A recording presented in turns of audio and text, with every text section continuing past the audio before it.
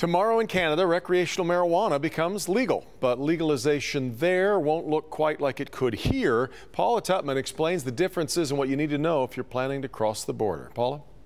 So take a look around. This is a cannabis lounge in Windsor. Right now it is used for medical use only, but tomorrow marijuana is legal in Canada. And so it's going to change the entire business model. What's also going to change the business model? Well, so far it looks like Americans hightailing it across the border to join them. Across the river, a whole different country in terms of laws. And tomorrow, recreational use of marijuana is legal. I can show you a volcano.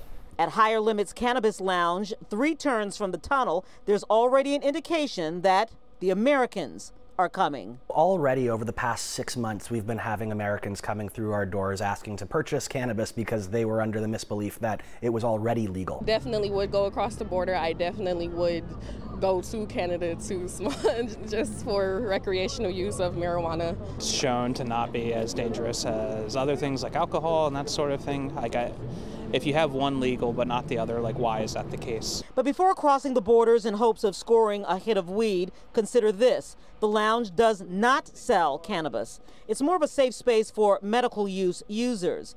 It sells bongs, accessories, and the real money is in munchies, but it does not sell weed right now. Canadians get their cannabis from the government. Come tomorrow, legalization day, you're not going to be able to go into a store in Ontario and purchase it legally. The only way that you're going to be able to purchase it is from the Ontario Cannabis Store website, and that will be in place until April the 1st. There's provisions in the Federal Cannabis Act that allow for social sharing, so an American could, example, take cannabis from someone on the street level who wants to gift it to them. But in April, the market opens up for retailers. We look here in downtown Windsor at Michigan, Ohio, Indiana, and Illinois. And between those 4 states, there's 7.5 million Americans who identify as cannabis consumers.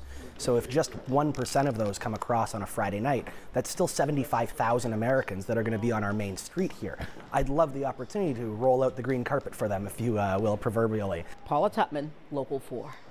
All right, Paula, important distinction. It's just e-commerce for starters. Marijuana retail operations don't open in Canada until April of next year. And of course, you remember voters will be deciding on the merits of legalizing pot for recreational use as proposal number 1 on the Michigan ballot coming up here in 3 weeks.